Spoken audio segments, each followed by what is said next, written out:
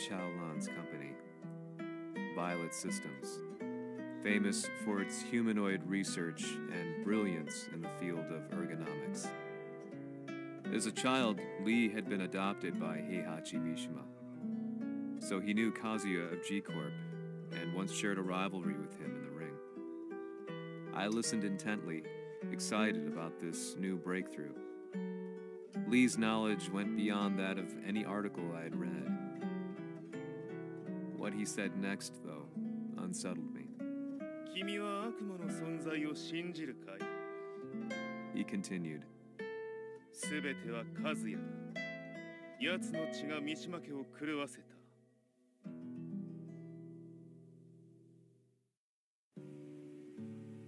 どうかな？何か思い出したかい？君がここに来た理由も、君が一緒にいた男のことも思い出せないか？マスターだった風間陣の命令で、ある男の人と戦ったことは覚えてるんです。それまでにたくさんの戦いをしてきたことも。でもその人がどんな人だったかは全く。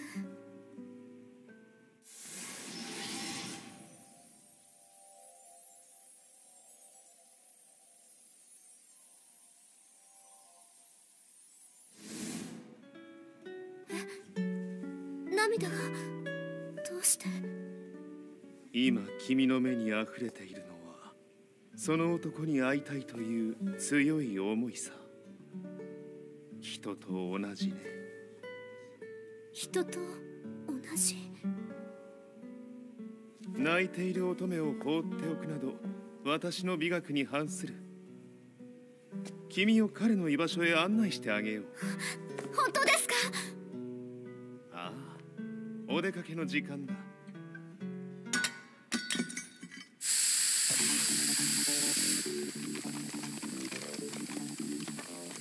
適正の生体反応を確認。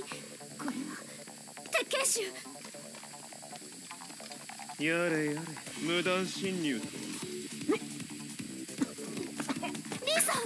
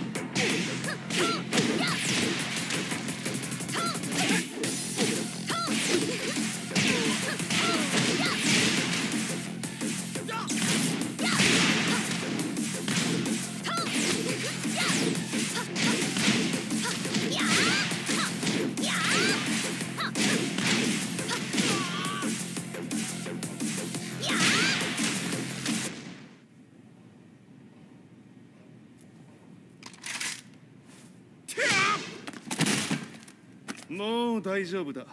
こちらは任せてくれたまえ。はい。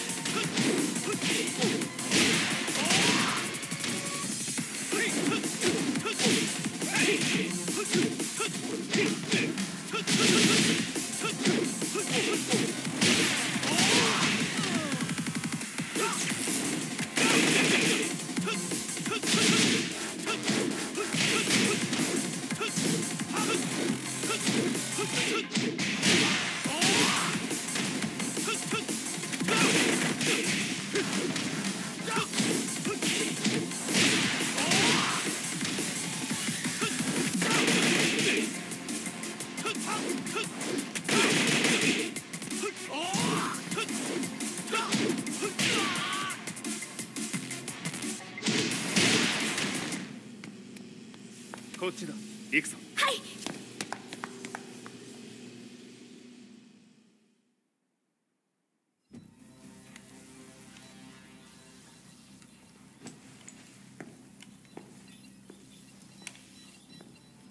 わしが犬間に鉄拳衆の質も落ちたものよの。失敗すれば次はないと思え。I'll have to handle this myself. Do you have the target in your sights? 捕捉できています。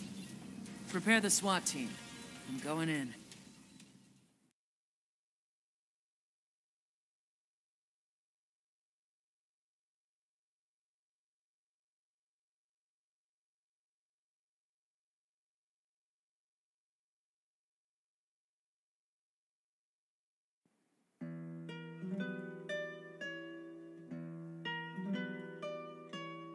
私が三島家を追放された本当の理由は、和也の悪魔じみた力に気づいたからではないかと思っている。I could tell by the look in his eyes that he was telling the truth. A few days later, I headed to Kyoto. The old guy I'd contacted was already waiting for me at the rundown house where we'd arranged to meet. I'd like to know more about the mystery of the Hachijo household strength. I decided to be straight up, which seemed to knock the old-timer back. I didn't believe in devils, had no reason to. But Lee had said to me that Kazuya's blood cursed the Mishimas. The archived account on the Hachijo who Heihachi's wife Kazumi belonged to. I arranged to meet a guy who'd served the Hachijo family many years ago. If Kazuya had inherited Kazumi's blood, then maybe this guy could help me. But my efforts were in vain. The old man knew nothing. Then, when I thanked him and was made to leave,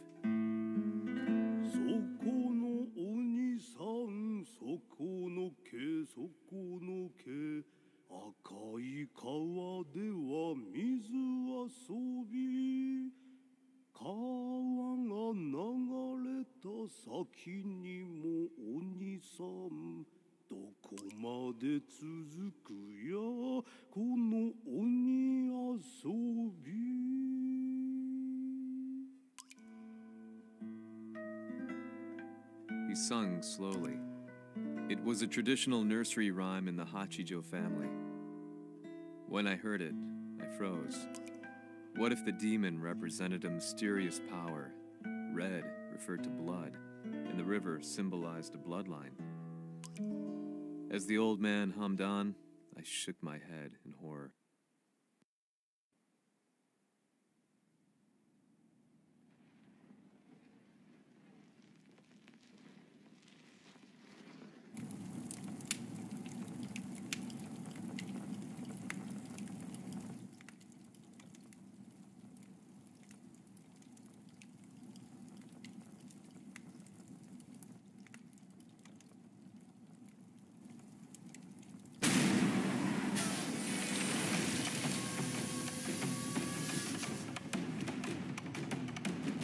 Sama, 何者じゃ。我は剣を極めし者なり。ほう。ならば言葉はいらんな。これも定め。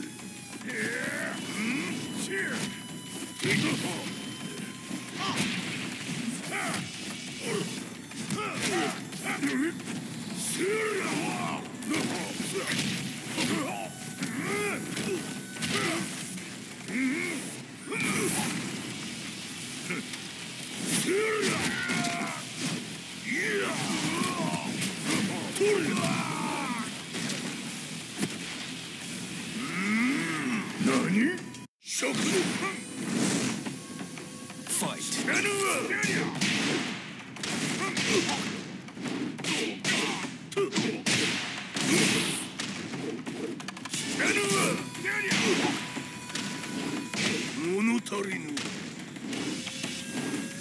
ほら、その程度か。よっ。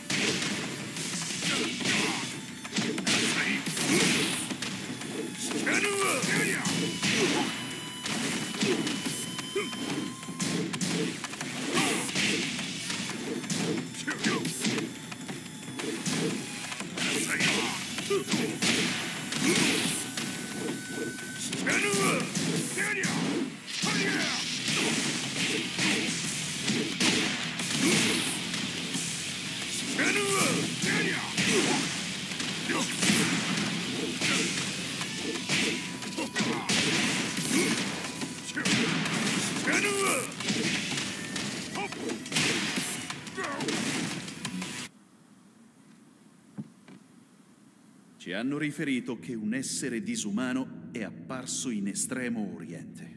まさか。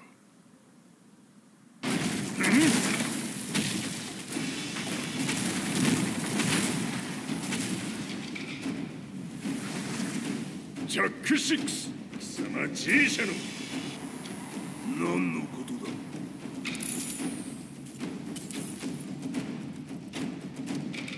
誰だこいつは。 He's not registered in our database.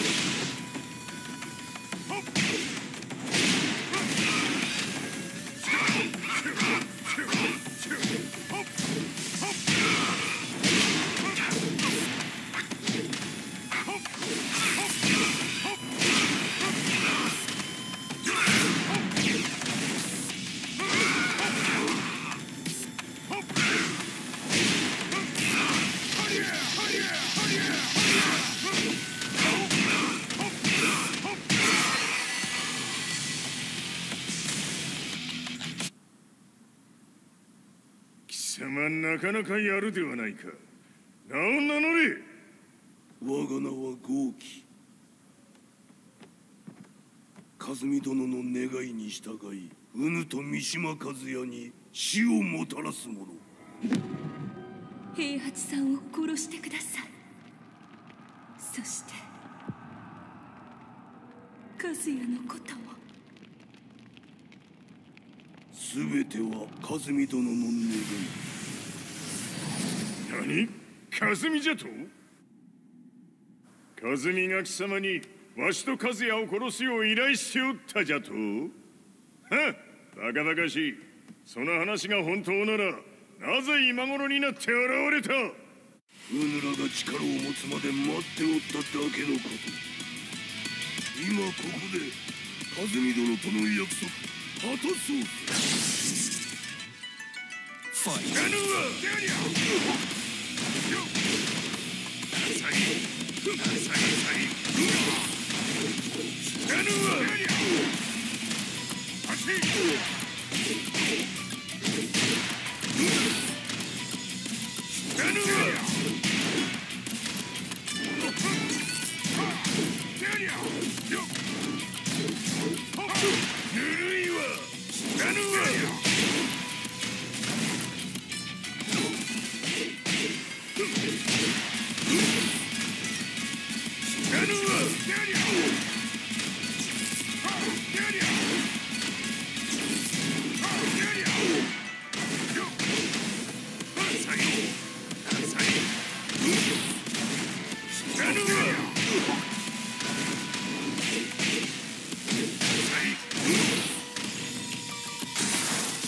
決着をつけるとするか。うぬがしら見せてみよ。ほれ。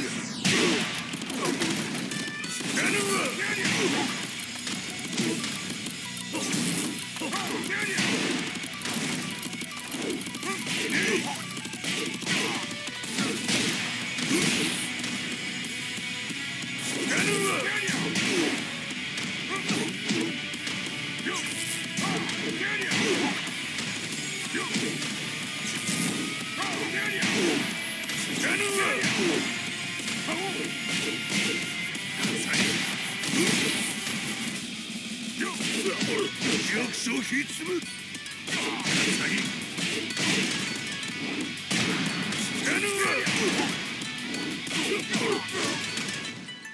れで終わりじゃ。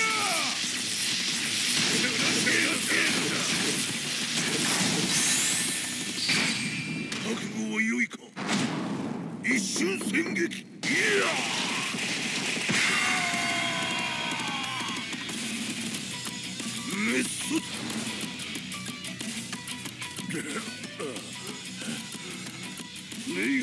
しよ。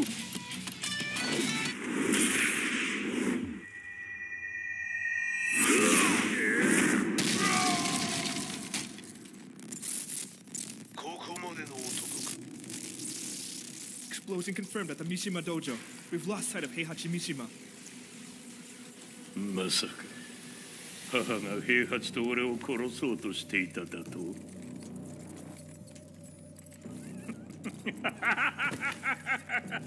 とんだ茶番だ。それにしてもあの男、何か気のような力を放っているのか。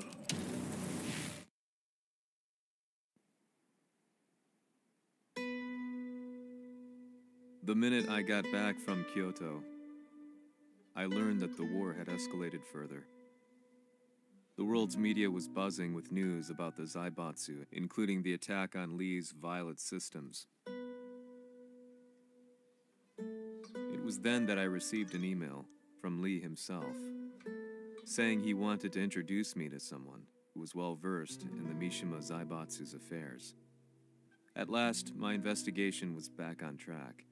The email concluded with a name I'd yet to come across. Lars Alexanderson. こんな場所にラースという人がいるのですか？私は三島財閥から離脱した反乱軍を密かに支援していてね。各地にこのような施設を提供しているのさ。止まれ。やれやれ、スポンサーに銃を向けるとは。相変わらず物騒だな、君は。リー警戒はするに越したことはないのでね。アリサ、まさか治ったのか？ナース、やっと会えました。感動の再会、まさにエクセレント。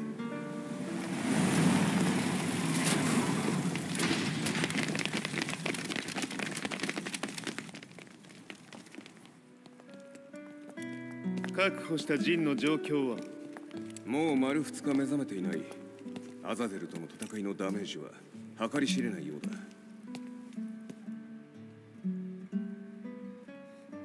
なるほど。ところで君はジンを奪ってどうするつもりなのかな？国連の諜報組織を敵に回してまでジンを必要とする理由があるのだろう？それは多数の生体反応を確認。鉄拳衆です。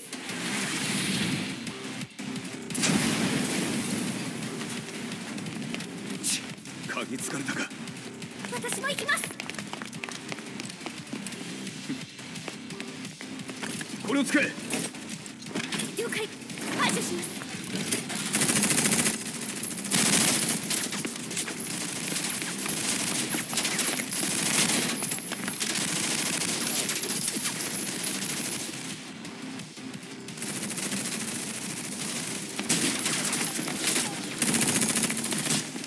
アリサ、ここは俺たちが食い止める。その隙にジンを。はい。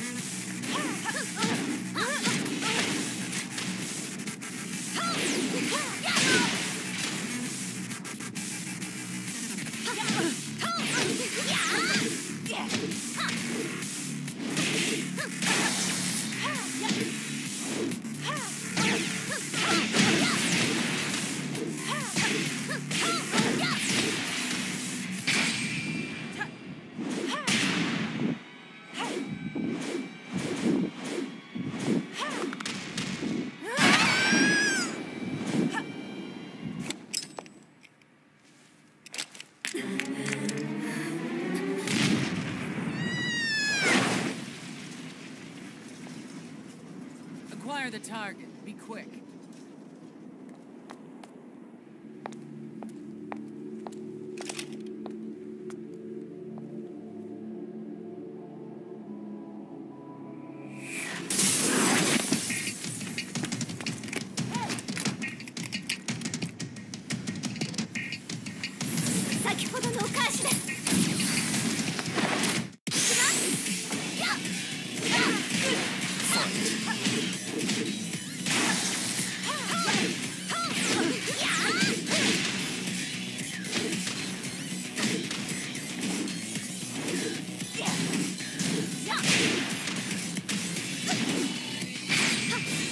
行きます。やー死ね。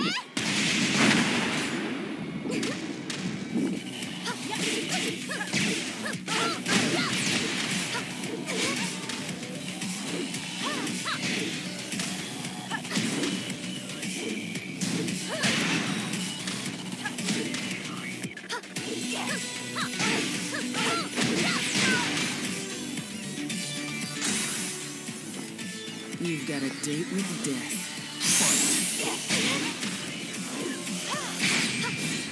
行きます。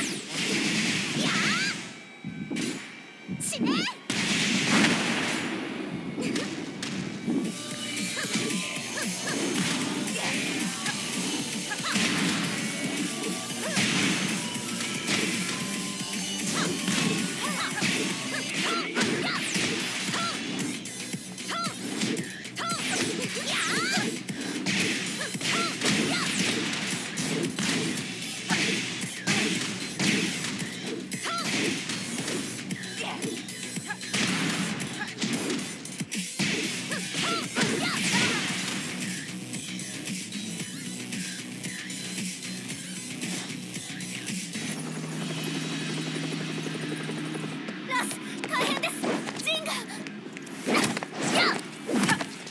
Not so fast.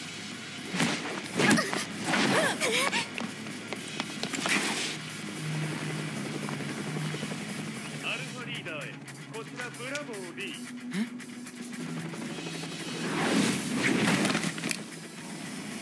ジンは確かに受け取ったよ。これよりプラン E を実行する。総員退避。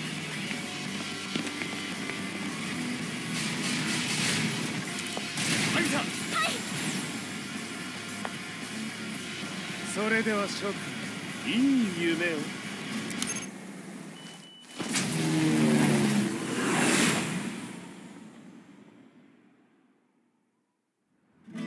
まさか最初から敵をわざとあそこへおびき寄せて爆破する作戦だったのか。無事にジンも運び出せた。異論はないはずだが。まあ修繕費は三島財閥に利子をつけて払ってもらう。心配無用さ。ジン、お前にはまだやってもらわなければならないことがある。こんなところで終わらせるわけにはいかないんだ。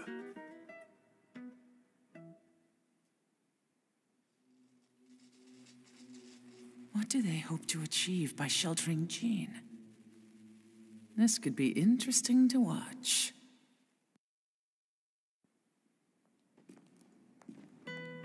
Lars Alexanderson was younger than I expected.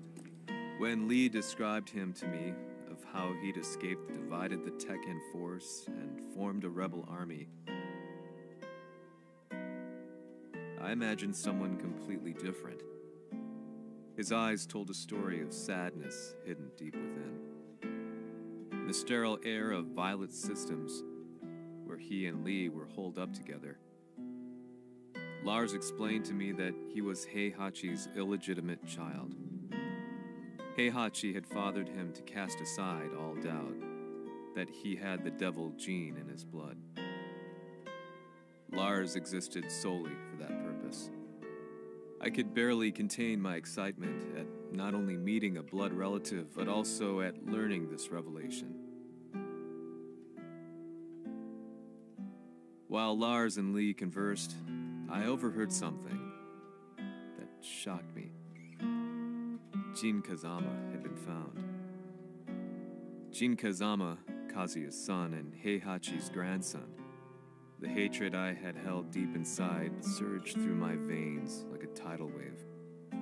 Jin had put the wheels in motion that led to me losing everything. Then, as if finally putting his feelings into words, Lars muttered,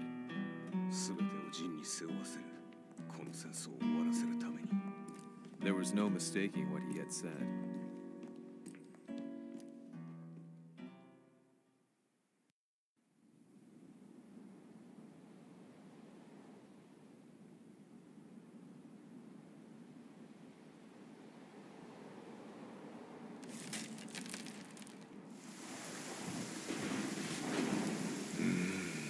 はりいくら考えても覚えん。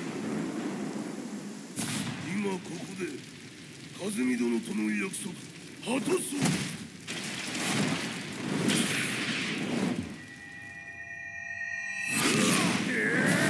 豪輝というあの男、なぜ和美のこと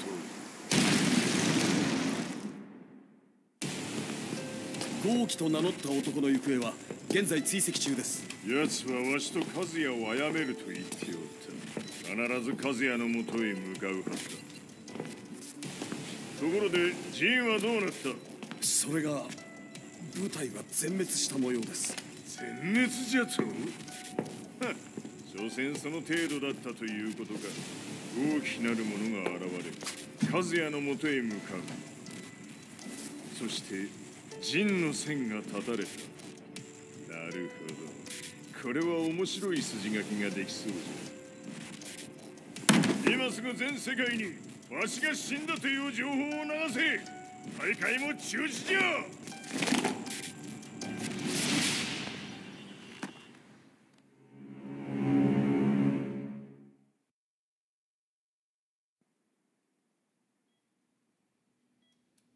He's alive?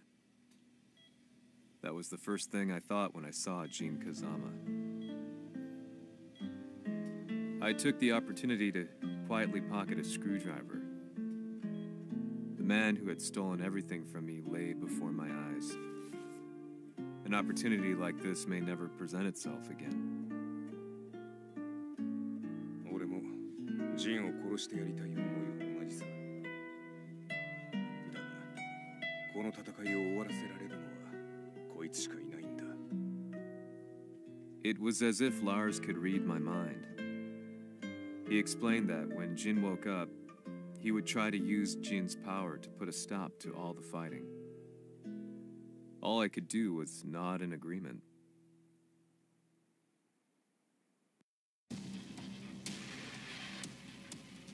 偵察部隊から報告。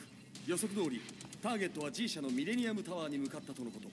また三島財閥当主死亡の方により G 社の勝利は確実だと世界中が沸き立っております。ここまでは狙い通りじゃな。例の準備はできておるか？はい。鍵となるのは豪輝よ。和也とて奴相手ではデビル化せざるを得まい。映像を全世界に流す準備はできております。和也がデビルであることを暴いた映像を流せば G 社の信用も地に落ちる。その上で和也を葬れば世論は三島財閥に一気に傾くじゃろう。ドクター・アベルが残した最強兵器がわしの勝利を世界へ轟かせるのじゃ。和也よ、豪輝者とも消し去ってくれる。Heihachi Mishima is dead. Has Heihachi Mishima's death signaled the end of the war?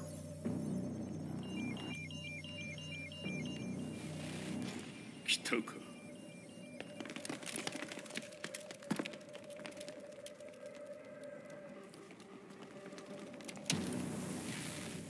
無駄だ。貴様のでは太刀打ちできん。屋上まで案内してやれ。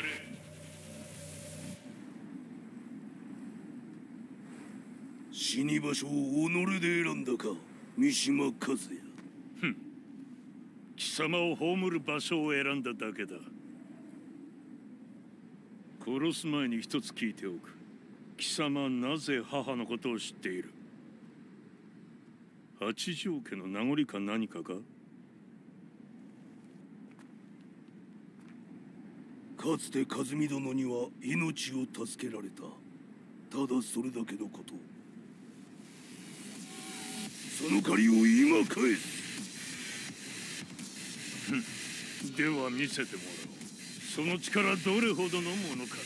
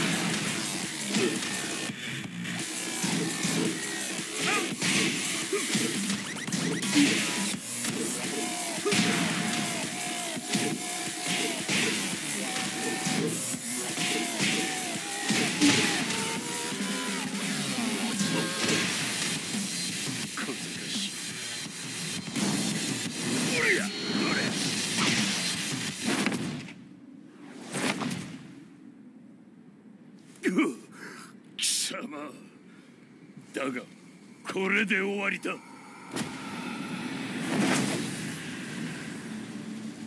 それがウヌの真の力か。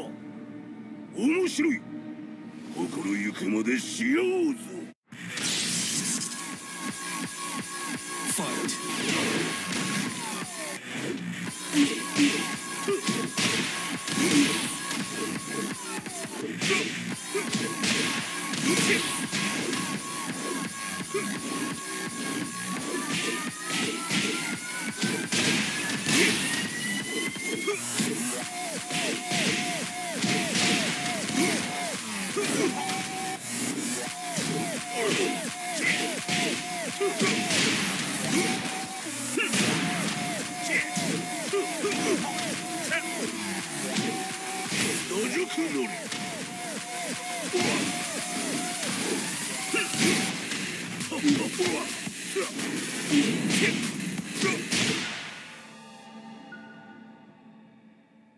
豪気、誠に和美を知っておったのか。三島和也がデビル化した映像、複数のカメラで捉えました。とはいえ和美はもういない。全てを終わったこと。最終承認システム起動。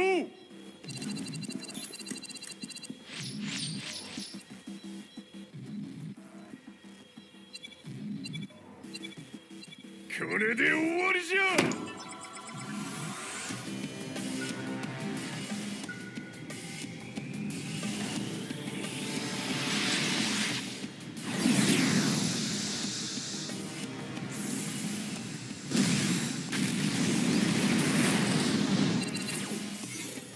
ついに全てが終わった。これで世界にわしの勝利が轟くのじゃ。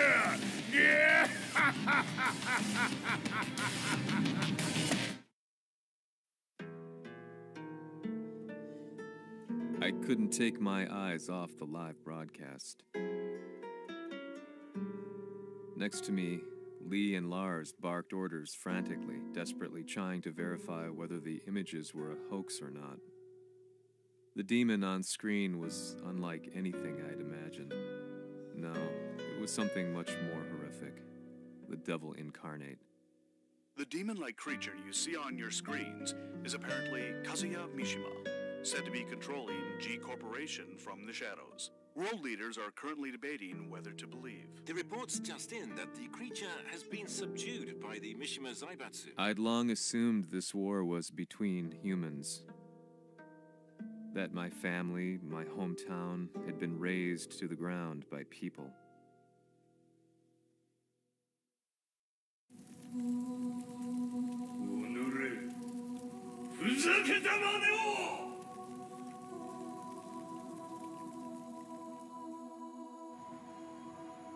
Ho esaudito le tue richieste. Ora non posso fare altro. 世界の覇権はすでにわしの手に落ちた。貴様らはもう不要だ。Diavolo. We've yet to confirm whether the footage you're seeing is real. If it is, however, it would seem the Mishima Zaibatsu is on the side of justice. Public opinion is turning against us. We're running out of options. 問題ない。最後に笑うのは俺だ。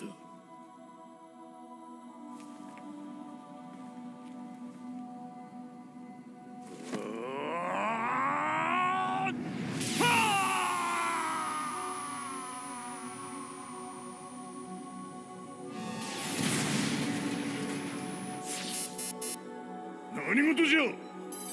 衛星兵器が地球へ向け落下しています。An unknown informant has claimed the Mishima Zaibatsu downed its own satellite. Look, there it is. It's really fallen. どういうことじゃ。We have to get out of here. Move, move. The Mishima Zaibatsu satellite has crash landed. Scenes of chaos unfolding. まさか、和也。Heihachi、貴様は俺を超えられん。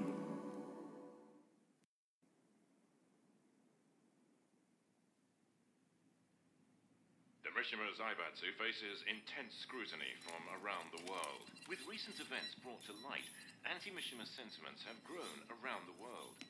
当主、もはや三島財閥を立て直すことは。おのれ、和也！あの時からだ。貴様のせいで母さんは。全てはあの時。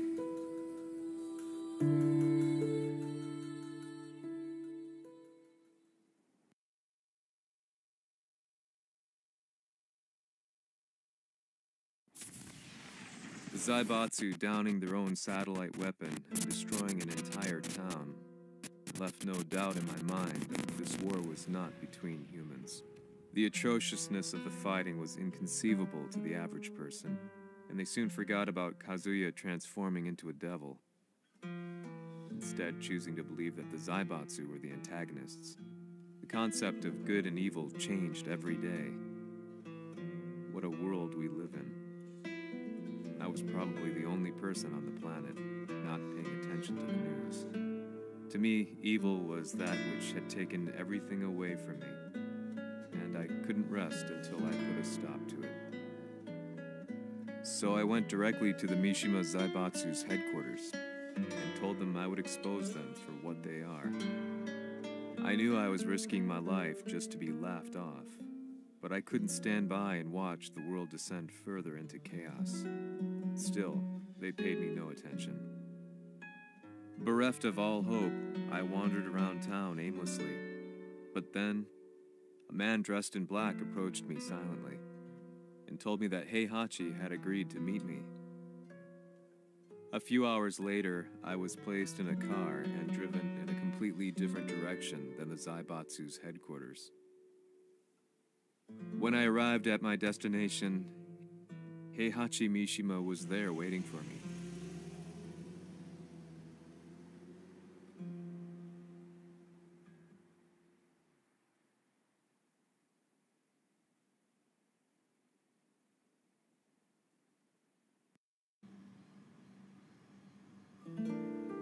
Kisama, Mishima家の真実を報道したいというのであれば、相応の情報は持ち合わせているのであろうな。At that time, I had no idea why Heihachi had suddenly agreed to meet with me. His eyes latched onto mine, filling me with unshakable fear. I have delved deep into the history of the Mishimas from Jinpachi Mishima to the family's connection to Kazumi Hachijo. The year you declared the establishment of the Mishima Zaibatsu was the same year your wife Kazumi passed away, and that your son sustained terrible injuries from falling off a cliff. To me, that sounds like one hell of a coincidence now, doesn't it? Oh, なるほど。ただの記者ではなさそうだ。よかろう。これから話すこと、そのすべてを世界に公表する。その約束が果たされるなら、わしがすべてを語ろう。At that time, I had no idea why he wanted me to reveal everything on his behalf. But I was getting so close to the truth I had long fought to uncover that I couldn't turn down this once-in-a-lifetime opportunity. The devil's blood in Kazuya and the blood of Kazumi's family, the Hachijos, remains shrouded in mystery. I listened closely to every word, each step inching closer to the truth. あやつがわしの父、ジンパチの道場に来たのは、まだ年端もいかぬ少女の頃じゃった。共に汗水流し、武道に明け暮れる中、つまりライバル。武道とは、真偽ともに己を追い込む孤独な世界。和美は次第に、わしにとって唯一無二の存在となっていった。息子の和也も生まれ、わしらは幸せじゃった。特に和美は、和也のことを目に入れても痛くないほど溺愛しておった。すべての歯車が狂ったのは、貴様の言う通り、その年のこと。稽古中和美が突然倒れおった。和美は信じられぬほどの高熱を出しており、急ぎ病床に寝かせたのだが、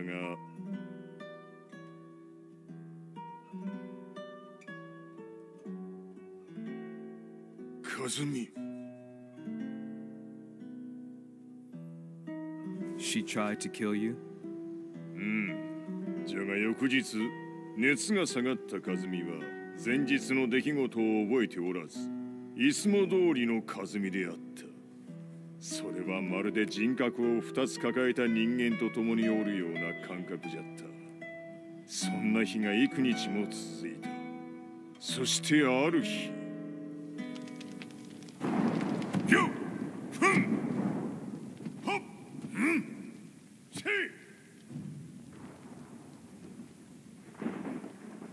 和美？貴様はいずれ世界を脅かす存在になる。何の夢を見ている？故に今死を与えるのだ。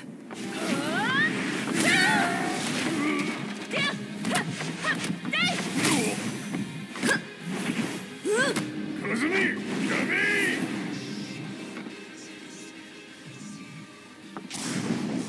まだわからぬか、なぜ我がこの家に嫁いだのか。まさか我ら八丈家は貴様のような人間を消すために太古から存在しておる。その使命を今果たす。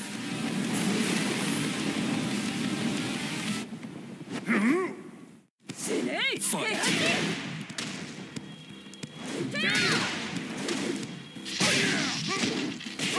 平八さん。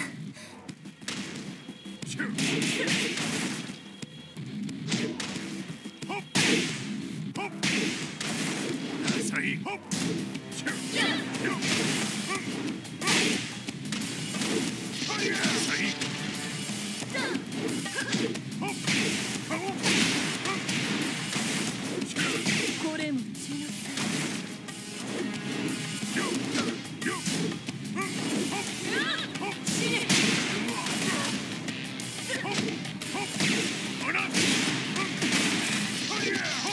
死ね！死ね！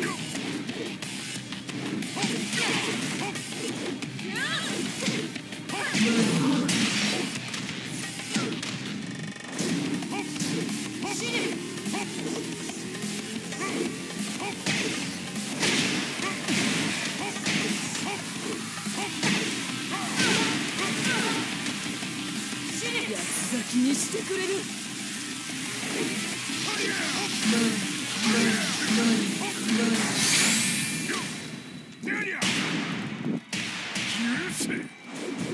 平八さん、よろしゅうお頼申します。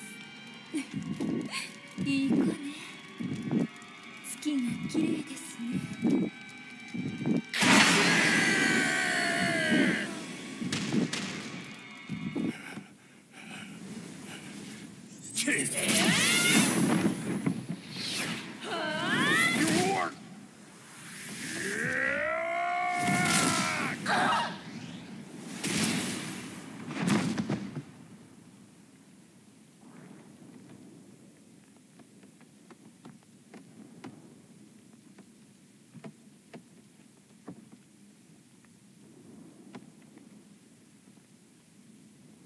和美。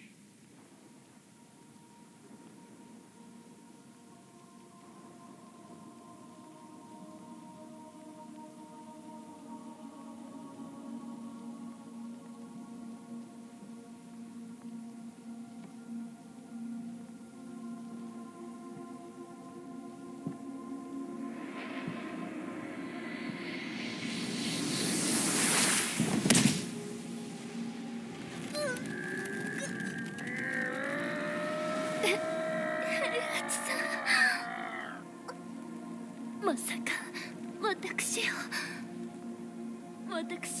殺せるのですか？私を殺せば憎しみの連鎖が。